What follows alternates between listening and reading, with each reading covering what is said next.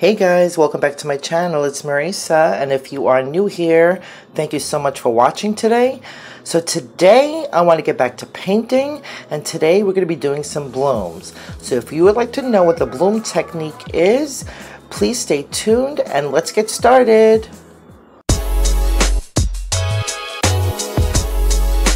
Hey guys, I'm back. So today we'll be doing some blooms, and basically it's a technique where you layer paint and you add a little cell topper and then you blow down and out, and you will watch me do this in a minute. But let me just show you really quick what I am using. Now in this little container here is Floetrol, which has already been strained. Here's the Floetrol right here. It is a paint extender, and that is what helps create cells. And also in my cell topper, which is right here, is the Amsterdam titanium white, and I will put the recipe for the cell topper in the description below. But it is 1 teaspoon of Amsterdam and 2 3/4 tablespoons of the Floetrol, which is right here. So these are the paints we're going to be using. This is Topaz by Color Pour, the American Crafts. Then we have 4 different colors of Primal Flow in Magenta, Voyage Blue, Royal Violet, and this beautiful deep coral. And also again in Color Pour, this is the Sapphire color, that beautiful, beautiful blue. And I have not used these in a while. I still have so many left. These are some really cool wood slices from Arteza. So I'm going to be doing 3 mini blooms on these. And then I'm also going to be doing a larger one on this 8 by 10 canvas. Okay, so let's get started. And you can see me do some really, really beautiful blooms.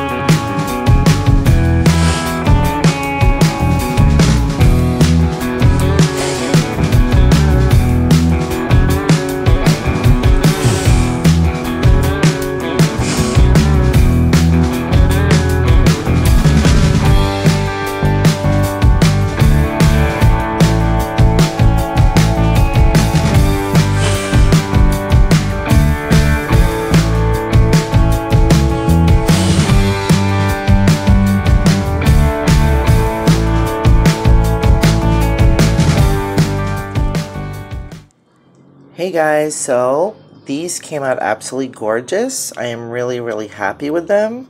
These colors really look beautiful together, and as usual, these paints are my favorites. These are so cute. These are from Arteza, and yeah, these are absolutely beautiful. These two look a little similar because I did use a lot of that light blue. So that, I love that color, that indigo. Absolutely gorgeous. So that cell topper takes a little time to activate, and then you get these very cool cells here. And that is one way and one technique. So remember, when you do is you blow down and out, and then you get these amazing patterns and textures. You see all the paint on my wall? That's all this paint splatter. And then I did use my torch to kind of like dissipate any air bubbles, and that is the bloom technique. So if you enjoyed this video and these beautiful paintings, please give me a like and subscribe to my channel. And if you want to start paint pouring yourself, I actually created my own paint pouring kit. These are some of the products I use, and I really try to find all the best products, so that will be in the link in the description below as well. So thank you so much guys for watching today. Please follow me on social media. My links will be down below. And if you want to further help support my channel, I also have a PayPal. That would be awesome to help me buy art supplies. That would be amazing. Thanks guys for watching, and I will see you in the next one. Bye.